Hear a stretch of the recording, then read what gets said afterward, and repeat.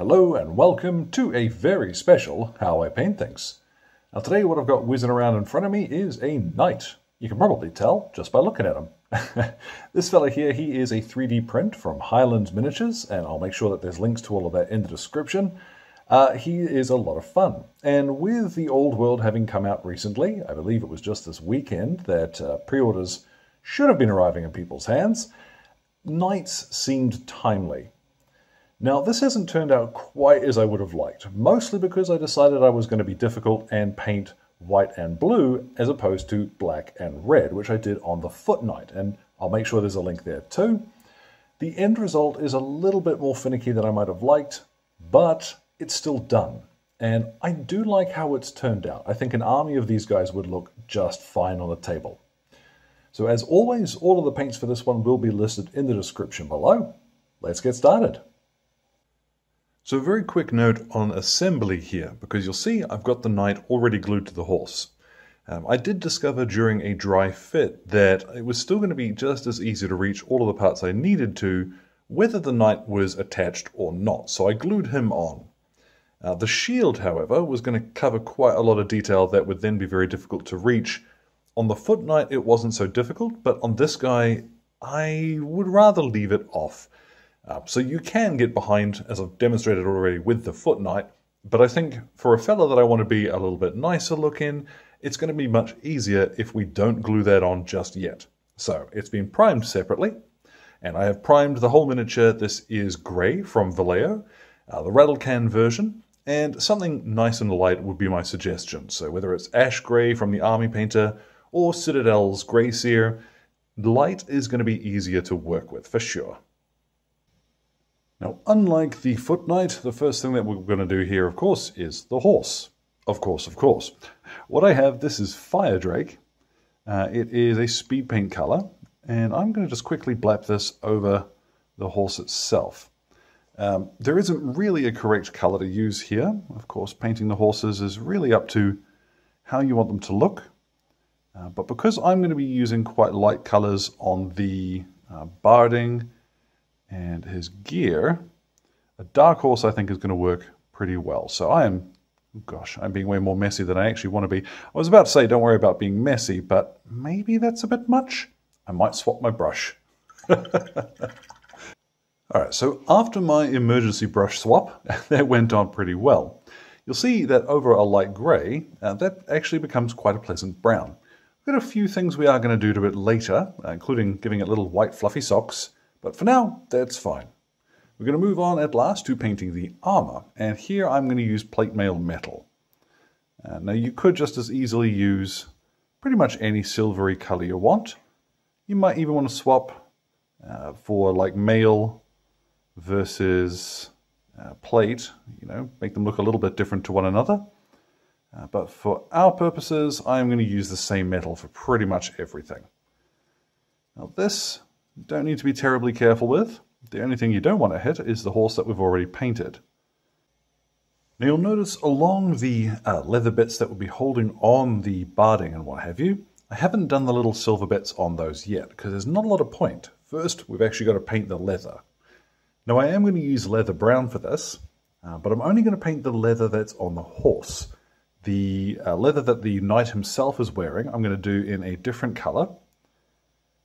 I'm pretty certain, looking at the miniatures, that the Games Workshop ones are done with Mournfang Brown for this, so if you want to match their color scheme, you can try that.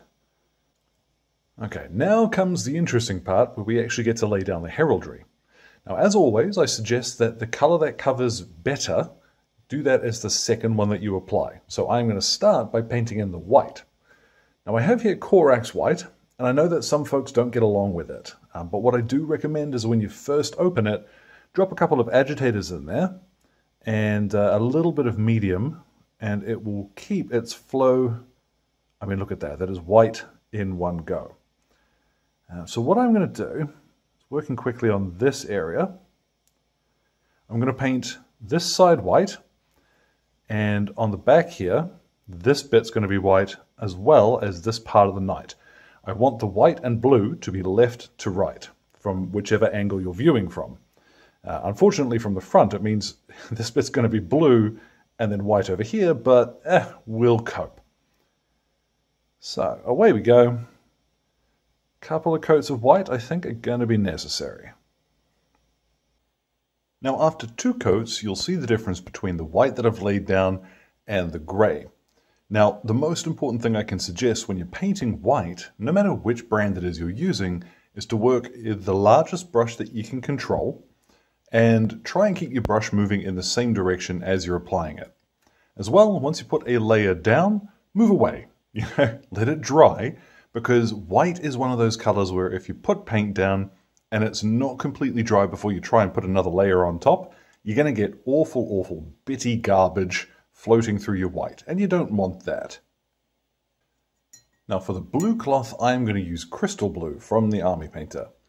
This one here, this is the Fanatic version, so it is a recent update, but the original version of the Crystal Blue War Paint also covered quite well, so if that's what you've got, you shouldn't struggle too much. See, this one covers really nicely, so I'm just going to quickly blast over the blue cloth in the same way, slowing down once I reach the areas where I've got the white the way that I want it to look. Now that is a lovely blue. There are a couple of spots, particularly up around his helmet, where I've been a little careless and I have splodged onto the silver or the white, but that won't take long to fix up later on. As much as possible, try and keep your cleanup stage to last so that you're not always dipping back into old paint. What I've got now, I have Oak Brown, and I'm going to use this as the leather on the knight. It's a little bit darker than leather brown, ironically. It has a slightly more reddish tint to it, so I really like it for, worn but cared for personal leather. So up around here, his leather straps on his gear. Yeah, this is going to be a little bit more fiddly, because now we're starting to get to the stage where we're essentially tidying up as we go. So little latches and what have you on his armor. There's quite a bit of this to do. Take your time, but don't worry, as always, if you do make a bit of a mess. Now I have just realized that this stage would probably have been easier if I did it before just painting that leather, so bear that in mind. What I have is matte black, and I'm going to paint in the scabbard, and to be quite honest, I think that might be about it.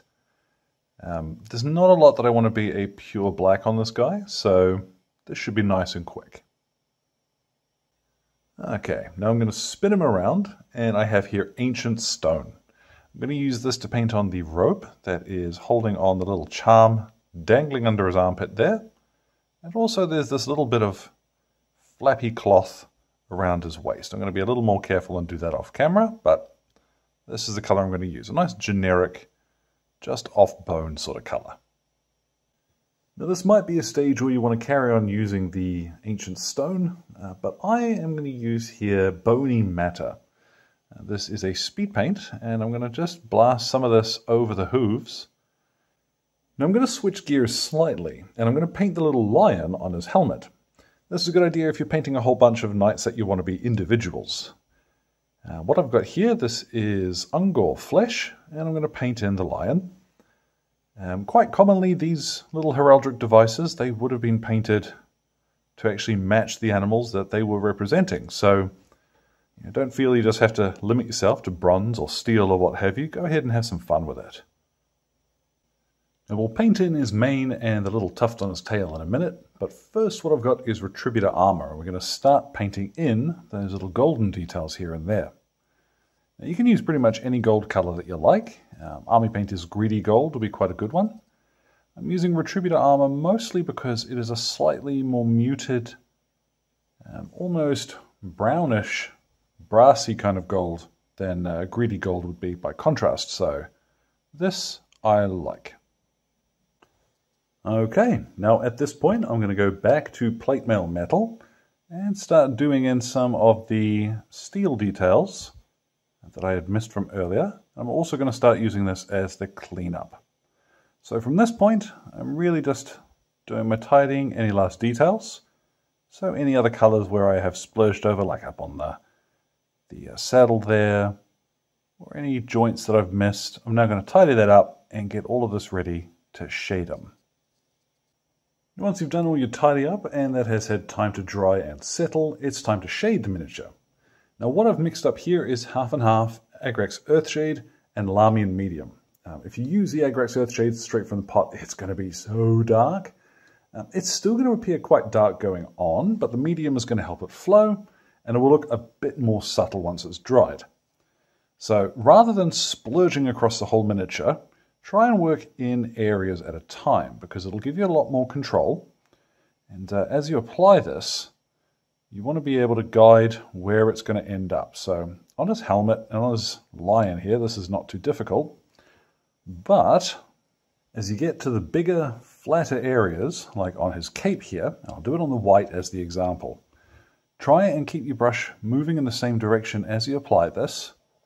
And you want to have essentially too much on your brush, because what I see a lot of folks doing is using a small brush with just a little bit on it at a time, and you're going to have the shade start essentially drying before it's in position. And that is when you end up with those awful little streaky bits which don't settle properly into the recesses, and you kind of miss out on the whole point of using the shade in the first place. So the same too goes for the capey bits that the horse is wearing, but I'm going to finish off the knight first and then start on the horse, following the same principle of trying to work in areas at a time. So I'm now going to finish off applying this over the entire miniature, and not forgetting he has a shield. We'll see what this looks like once it's all dry in about half an hour. Once that's dried, you're going to have something that looks like this. And that white in particular, that's not what we want. But the shading itself is spot on. And what we've done is taken the slightly bluish tint that Corax White has and turned it essentially a muddy brown. So what I'm turning to, instead of going to white, is Pallid Witch Flesh.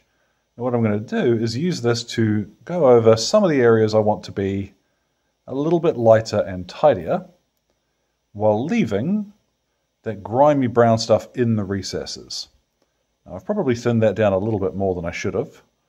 Now what you can use this for is to build up a slightly cleaner looking white, but without it looking weird and incongruous with that bluish tint that the Corax White again would have.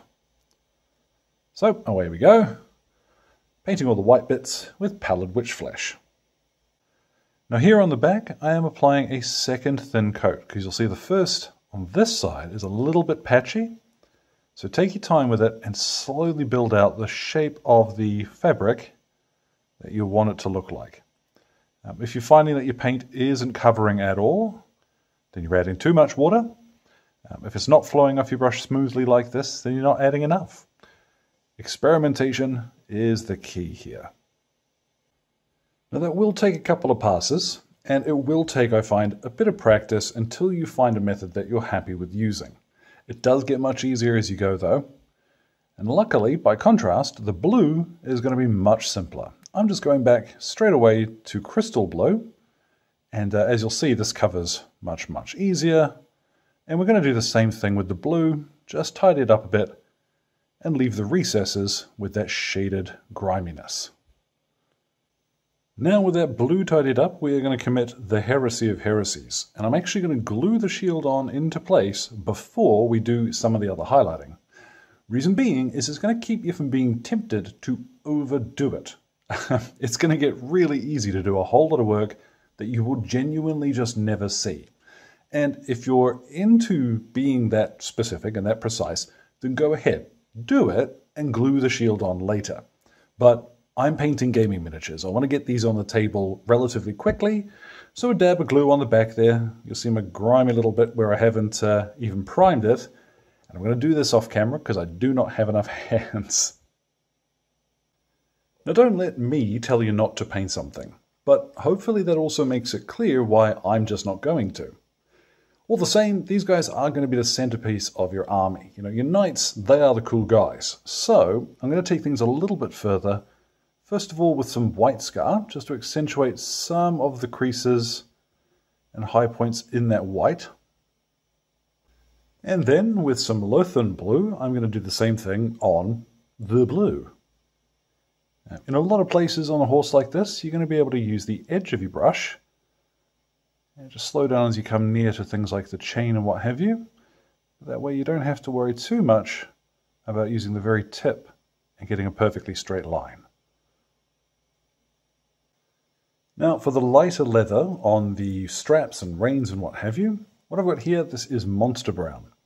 And now this is the current War Paints version. Most stickers, I haven't got the other one yet, so we'll make do. Well, make do. It's obviously doing the job, isn't it? And then for the darker brown, the oak brown that we used as the leather on the Knight, we're actually going to use leather brown to highlight. So this you will not need to do a huge amount of because there's not really very much of it still showing, depending on how your shield is sitting. Okay, now we're going to take some deep grey and put that down for a second. I'm going to very lightly dry brush the tail for this. So take most of that off on a bit of kitchen towel, and I'm not too worried at this stage if it ends up going a little overboard because I'm not that fussed about painting tails, honestly. Now previously I have matte varnished miniatures like this as a final stage, but I want to show you a slightly different way of doing it. If we varnish it after doing the decals but before highlighting the metal, what we can do is use the untouched metallic highlights to make that look a little bit shinier. So first off, I'm going to pop the transfer rather, on his shield, and then I'm going to matte varnish him. So I'm going to do that off camera because it's just a flat transfer, it's nice and quick. Now that varnish is going to make a world of difference to your metallics. So we're now going to highlight them, and I think they're going to look much better afterwards. So what I have is a little bit of Liberator Gold, and we're going to start by adding just some edges to, funnily enough, the gold bits. And then finally what I've got, this is steel. This is from the Vallejo Model Air range. Now a very close equivalent to this would be Stormhost Silver. So if you can't get your hands on this, it'll work just as well. But all I'm going to do is just catch some of the edges of the metallic bits. And because we haven't varnished our highlights, they are going to ding just a little bit more at the edges. So I'm going to go around now all of the metallic bits, and once I'm done with that, I'll finish off the base. Recipe for that one will be in the description. And let's get a look at our Knight when he is all finished.